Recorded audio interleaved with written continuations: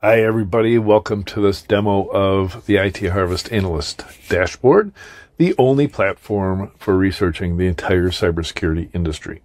As you can see from the landing page when you first log in, we track 3,753 cybersecurity vendors. That's worldwide. And one of the topics that we'll be covering in a minute is the products that we've been ingesting. We have coverage of 9,387 products, and our estimates going forward as we collect all the products from the remaining vendors is that number is going to be 18,000 by the time we're done. So vendors, products, number of investments in those vendors. Of course, these are only investments in vendors that are still around, right? If they're historical, they're not included in the dashboard. And then we have daily insights that you can quickly check to see if there's any M&A activity, any new investments. You can see that scroll here. So just a quick, real check-in, I guess, the industry. If you've been researching vendors recently, Juniper Networks of interest because, of course, it's being acquired by HPE. You can find that here. And then you can find recent exports of the data and quickly dig into some of your watch lists as well. But most of the activity, and I know where I go right away every single day, is to the vendors search page. And this is where you start to formulate a way to answer a question. A question could be as simple as quite often asked, is how many vendors are in Israel? Mind you, these are vendors who claim headquarters to be in Israel. But a quick search, one shows you the results of 266, but gives you this complete list of those, which you can page through with these arrows here. And you can sort each column up and down. Might want to sort on year founded to get a feel for that. So this goes back to 2007. And obviously up to current day. You can sort on year-to-date growth. So that would be growth through March 1st, or the last 3 months growth, or you can find the growth for last year as well. So that's the result of a vendor search. But you might say, well, okay, I'm very interested in these vendors, and I need to do some further reporting on them or analysis. So I'm going to export all of those to a spreadsheet. And here you could just select, well, I'm interested in the categories, certainly interested in, well, we know they're Israel, so we don't need to look at that, but I will want to check out their homepage, so we'll include that. And I'll probably be interested in total funding, the growth in 2023, and number of headcount on February 1st. And then you just export that to a spreadsheet. You'll get a message that pops up over here in your mail when that's exported. It takes a while because there's so many vendors here. And then in the meantime, that's being handled in the background. You can go back to doing your search. So let's say, well, we're not interested in a country as much as we are in categories. So this is the differentiator between the analyst dashboard from IT Harvest and any other database out there. So I don't know if you're using CBI Insights or TrackXN or PitchBook or Crunchbase. None of those have categorizations at this granularity. We've got 17 major categories, so you can get to API security right away. On some other platforms, all you've got is maybe 4 categories between endpoint and network, etc. But on top of that, we have 660 subcategories. So definitely the product type that you're looking for is going to end up in those categories. Of course, there are always new categories, and we track them initially with tags. So if Gartner comes up with yet another acronym for a vendor space, we can just add that as a tag, and then you just search on cloud security posture management or cloud workload protection platform. We can pull all those in based on those tags that we've got. But you may have selected a general category of data security. And of course, that's going to be several hundred vendors because it includes all the encryption and all the DLP type of vendors. But you say, well, I'm only interested in those that have received at least $10 million. So I'll put that in there. And probably have more than 90 employees. So these are going to be, legitimate, large, growing companies. And we just do a quick search to see how many there are. It's an iterative process. You just keep going, okay, 51 vendors. So those might be worth looking at if you're generating a report, a data security space. And you can look at their subcategories as well when you go back to it. So that was data security. You might also look at their growth rates. So out of those 91, how much did they grow last year? Put that filter in the down here and say anybody who grew in 2023 more than 15% is going to be extremely interesting. Because 2023 was a tough year for a lot of vendors. A lot of them were running out of cash when the Silicon Valley Bank failed, and then they were just frozen in time and told not to spend more, so they were laying people off. These 14 vendors in data security grew more than 50% last year, so you can quickly jump through those and find high flyers like Sierra. This is a good opportunity to click through to one of those vendors. So for every single vendor in the database, you can go to the vendor page, and you'll find a description of what Sierra does. You'll see that they're in data security and data management. They're also tagged with DSPM. You can look at their growth curve over the years. So we've tracked them since January 2021, and they're growing very healthily, 5% so far this year. Last year, they grew 165%, so they're on a roll. And note some of these inflection points, where they start to peak up in that. Those usually align closely with funding. So sure enough, Sierra took in $100 million in June of 2023. And that's led to some of their growth. But we also have interesting information on their health. Some of that is based on that growth in headcount, but also their funding level, how much hiring they're doing, leadership, whether or not leadership had previous roles at cybersecurity companies, and then our revenue calculations to show positive numbers. So Sierra at 52 is actually extremely healthy compared to the norm, or the average of 14% in the data security space. We capture Glassdoor rankings, so you can get a feel for that.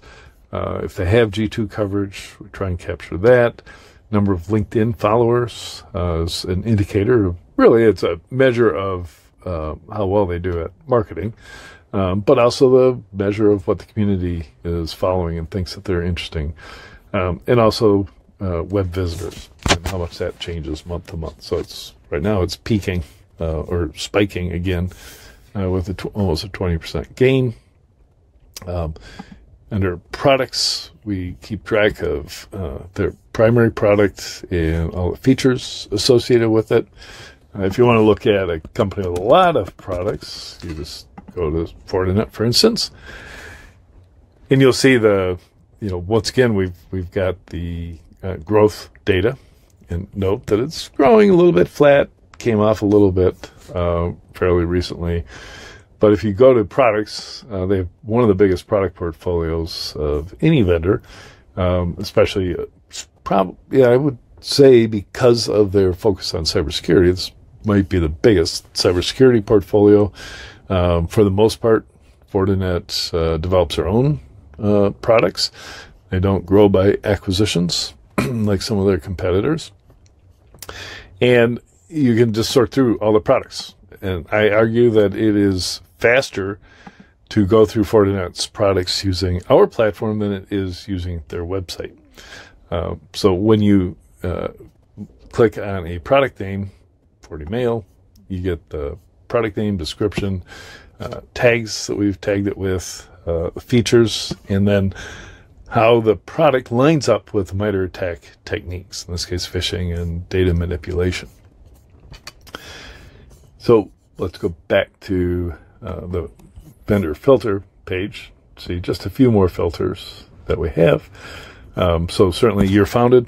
Those actually go back to about 1764 because there is one company in Germany that was founded that long ago. You search on conferences. If you're going to a conference, you can quickly, look for RSA and see how many vendors going to this. Now, can't remember if I've got the search for everything else for the data securities. No, so we had cleared it. So we've got 404 vendors going to exhibit at RSA this May. That's different than the numbers you can count or download from the RSA website because the RSA usually has about 100 organizations that are not cybersecurity vendors, right? There'll be resellers, distributors, consultants, and professional societies. And of course, the NSA and FBI have booths, and other national organizations have booths at RSA. But sure makes the job easier when you're trying to decide who to visit when you're visiting San Francisco, whose booth to drop by. You have the whole list, and you can sort them and filter them and export it and take it with you. So super valuable tool. Along the lines of valuable tools is our news feed. This is data that is captured for us by Feedly. They tag it with press release, M&A, funding, etc., and then we put it in these separate tabs so you can find that. So you can basically go through this every morning, as I do, look for the news, do what you can with it. If you're an industry analyst, you are going to, post it to LinkedIn, for instance, or just get attention for what's going on out there.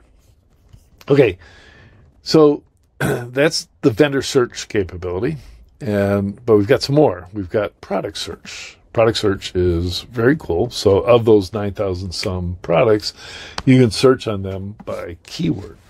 So if you get the question of how many products are, have the keyword SIM in it, it's probably going to give you a pretty good collection of all the SIM products, right? Because every SIM product is going to mention it. Sometimes, they connect to the SIM, but even so, there are 180 products. If you were doing a survey of SIM products, total addressable market for SIM products, this would be where you'd start. You'd look at all 180 of these products, page through them, once again with the left and right arrows up here. You just now note that we also have a search tool for MITRE attack techniques. So you might, I'm just going to randomly grab one of these. We might look for data from configuration repositories. There's 7 results for that. And you can see where we're going with this. When, ultimately, when you'll be able to take your existing portfolio of products, find them, note that you've got them, and then identify how much coverage you have for every MITRE attack technique, as well as, highlight the ones you don't have any coverage for. That might be a really good indication of where to beef up your security stack. Now, one more to go through here is our investment search capability. Generally, you can search by rounds. You can search by investors. I like to look at the rounds. So this is most recent rounds. And just gives you the ability to say, hey, how many rounds were there so far this year? And then add them up, and you'll know how we're doing. We're still slightly behind last year's 2023's investment, momentum. So we'll see what happens as things free up in the spring. We've got the ability to analyze job listings. So these are job listings from LinkedIn. You can search them.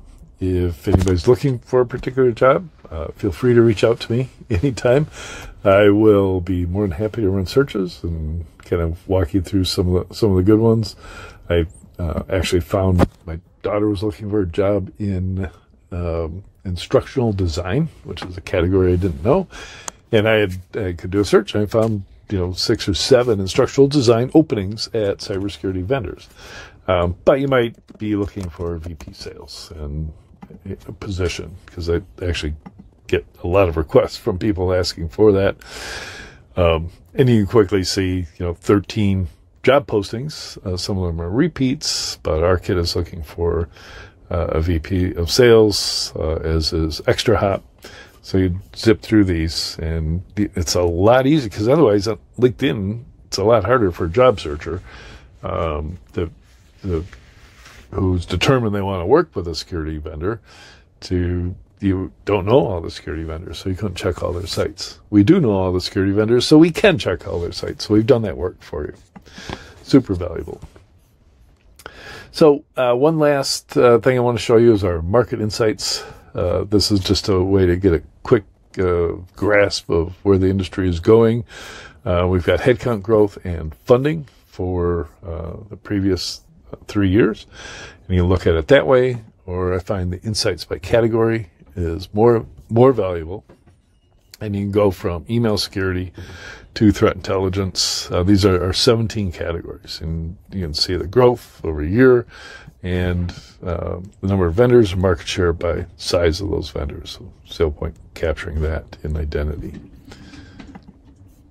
So if you've got any questions, feel free to reach out. Go to dashboard.itharvest.com. You can click on the get a demo button, and we'll get back to you immediately.